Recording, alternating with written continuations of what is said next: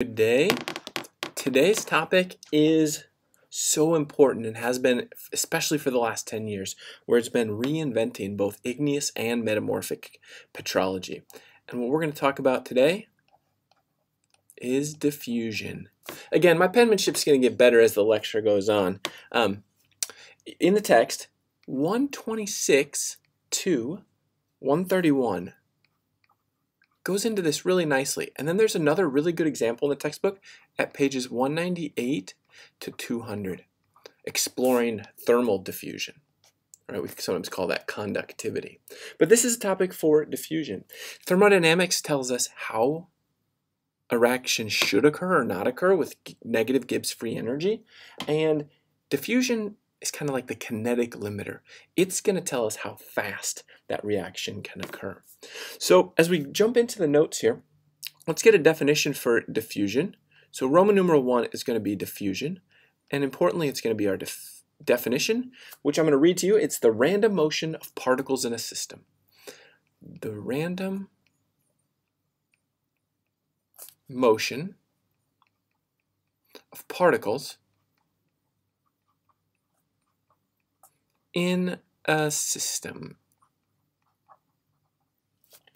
And a couple main facts about diffusion that we can just kind of list off here as we start is that it is going to occur in all materials above 0 degrees Kelvin.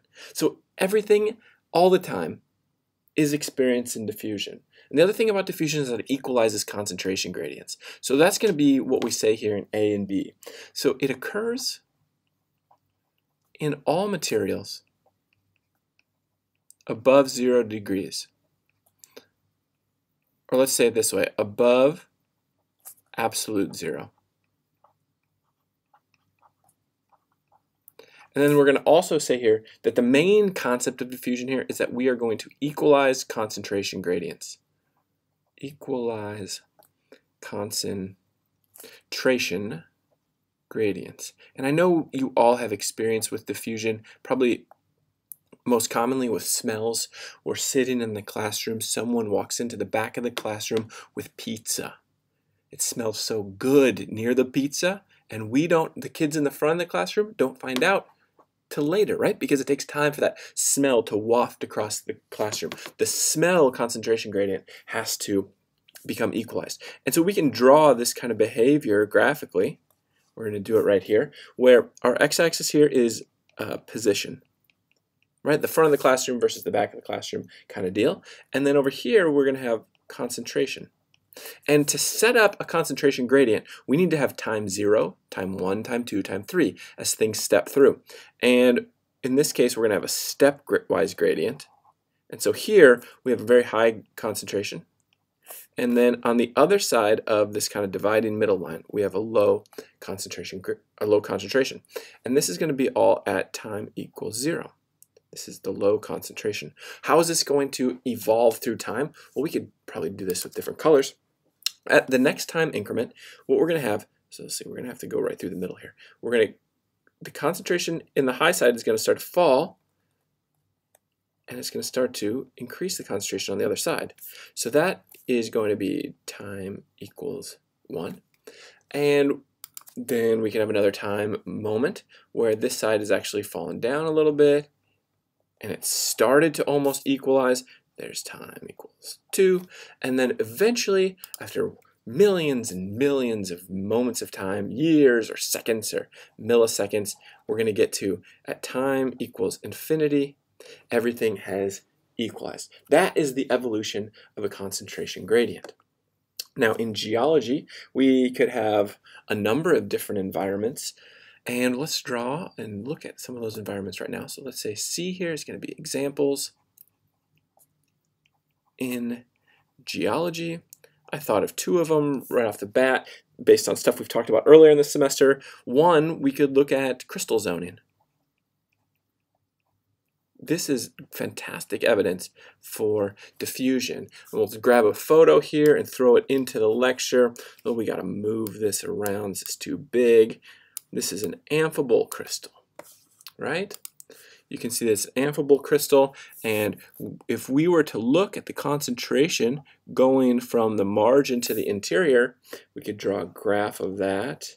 And so here's our x, it's our position, here's our concentration of some major element or trace element. I would say maybe it's low near the margin, and then we see that big step right here. That might be what the concentration gradient looks like at time equals 0. And we can project what that would look like as time evolves.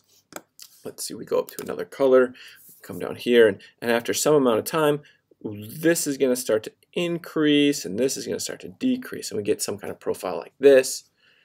And if we let time proceed even further, we might get something eventually that has no gradient at all within the crystal. All right, there is one possible example. Now, here's another example. This is not looking now at chemical diffusion, but instead we can look at thermal diffusion, and this would be any kind of magma body. They are hot, and they are juxtaposed against colder environments. So let's do an example of a dike. So I got an image here. Oh yeah, this first image, by the way, is from Alex Streckheisen again. Good photomicrographs on his website. Here's an image of a dike I took from Wikipedia. All right, and we see that dike cutting through the country rock. We can think about the thermal evolution of this dike with the aid of diffusion. And here we have position x, and on the y-axis here we have temperature.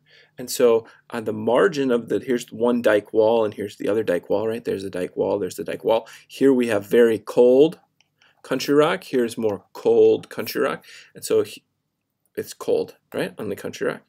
And then where the dike is, initially, these are going to be straight lines, which you can do crisply with your pencil. That would be our time naught.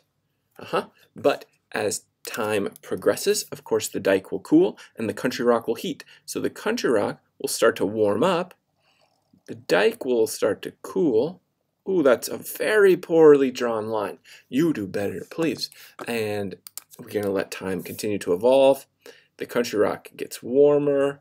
The dike gets colder until eventually we could be in that situation where just the country rock is warmed up and the dike is completely cooled. That's not we'll put this one as time 4. It's not technically time infinity, because as time infinity rolls around, the whole system's just going to get colder and colder, and eventually time infinity would be down here, right? But those are examples of gradients that are being equalized in nature. The mathematics behind diffusion is described by something called fixed laws of diffusion. So let's put here Roman numeral 2. And this is going to be Fick's first law. He actually has 2 laws. Fick's first law. And you know what? Maybe we should have said laws of diffusion, because really, Fick's law applies to concentrations. Chemistry, okay?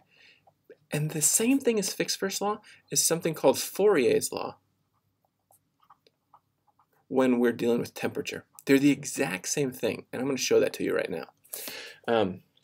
So the equation for Fick's first law is J equals minus D times change in concentration, change in distance. So what we have here, this is our concentration gradient. This big D sub I, that is our diffusivity. It's how fast the element I, like hydrogen, let's say, can move in a material. And then J, this stands for flux. And what we really mean by flux is the flow of atoms.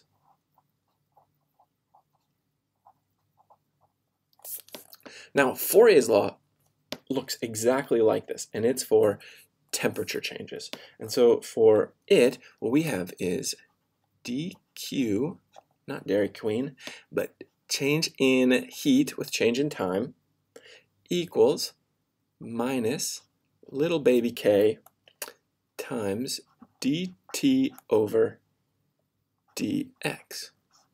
All right? And this is very similar, because what we have here now is we have the flow of heat. That's an of heat is equal to the thermal conductivity. All right, that's what K is. It's thermal conductivity. And dt dx is our temperature gradient.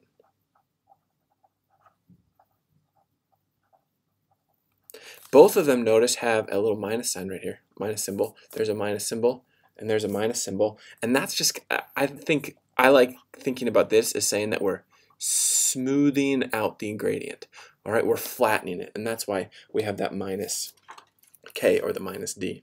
All right, so that's our mathematics to describe diffusion. Let's talk about some other things that control diffusion in the form of making it faster or making it slower. We're going to call this section diffusion rates. And there actually ends up being quite a few different parameters that can control how fast diffusion work. The units for diffusion, let's start with those. So let's go units. The units for diffusion are commonly meters squared per second.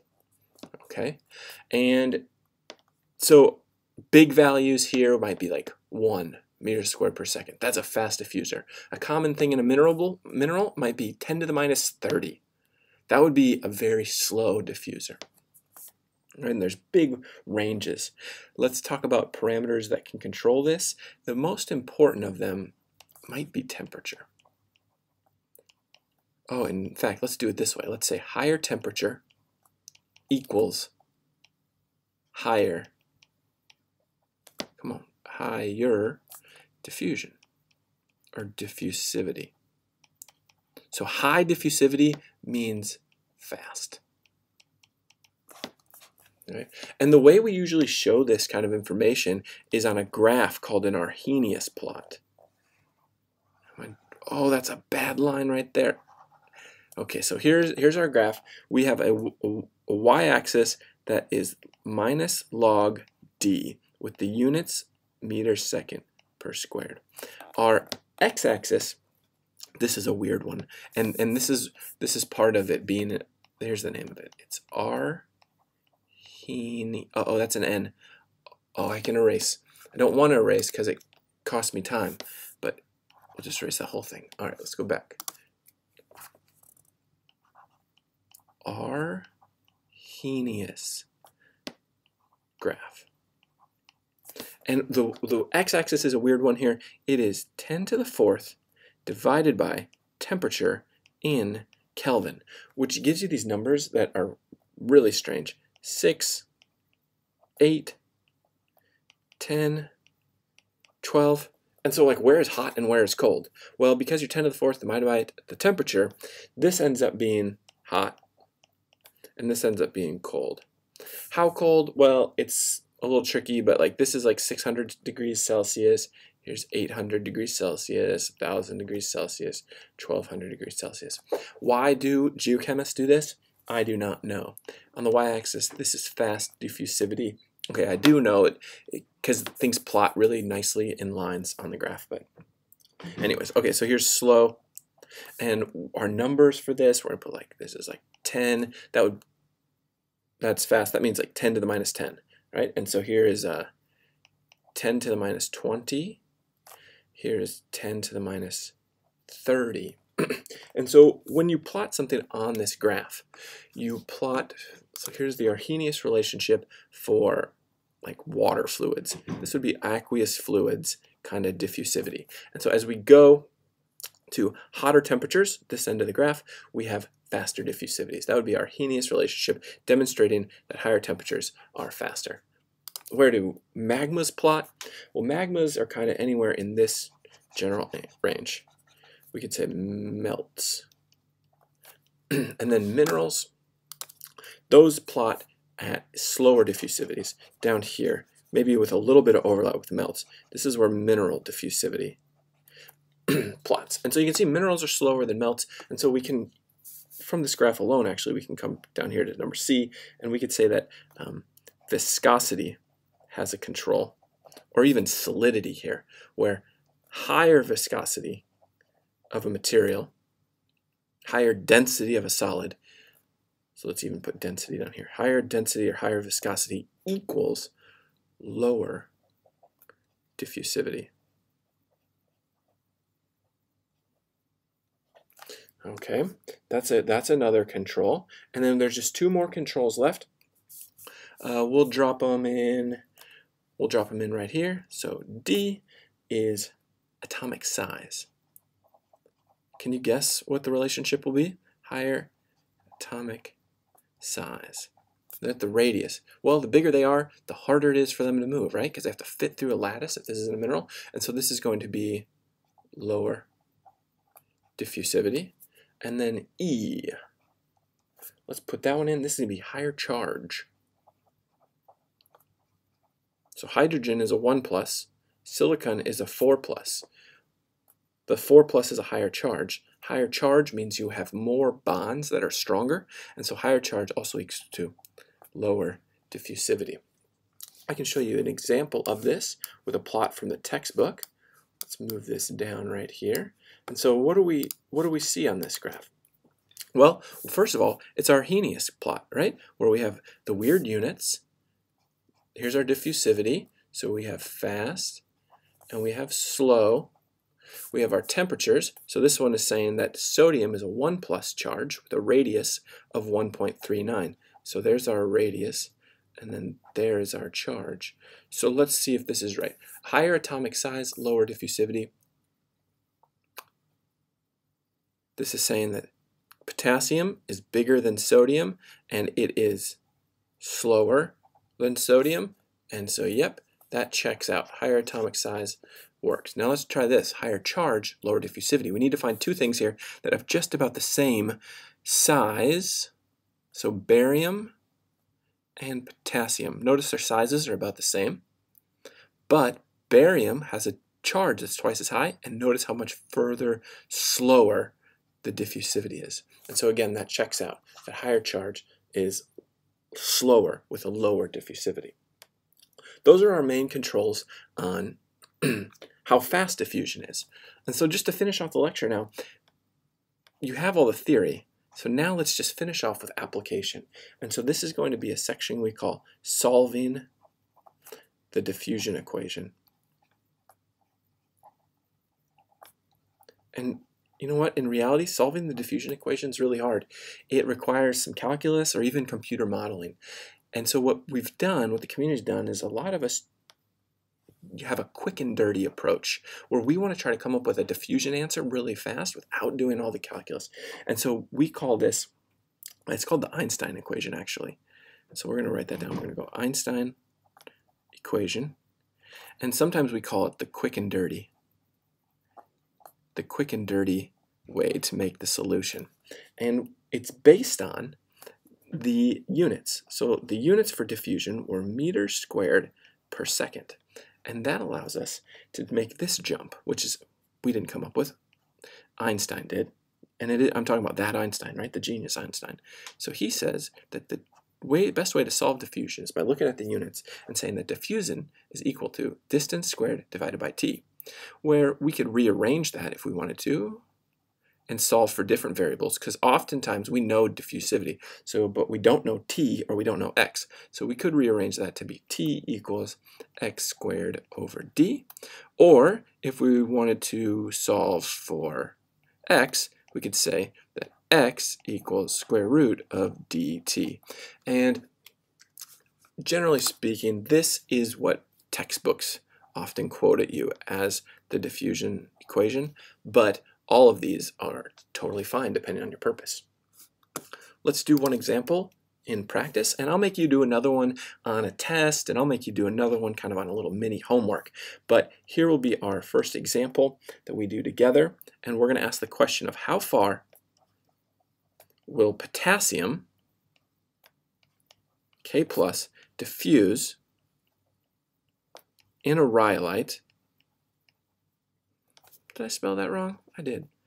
Rhyolite in 1 million years. That's the question. We got to figure that out. And you need to be given the diffusivity. The diffusivity of potassium in rhyolite is going to be 10 to the minus 12 meters squared per second. So to set this up, we are trying to find a distance. So I think x square root dt is best. So we have x equals square root of dt. x equals square root of 10 to the minus 12 meters per second per squared times 1 million years. Units here are seconds, units here are years, so we need to take this one step further and go x equals, this is going to be a while, 10 to the minus 12 meters squared per second times 1 million years times 365 days per year times 24 hours per day times 60 seconds per minute times, 60 minutes per hour times 60 seconds per minute. We multiply all that through, and what do you get? Check my math, but I got 5.6 meters. And that is it. That's the end of diffusion. You've learned what you need to learn. Take a look at the textbook. It is pages 126 to 131, 198 to 200 for some good worked examples and for another point of view.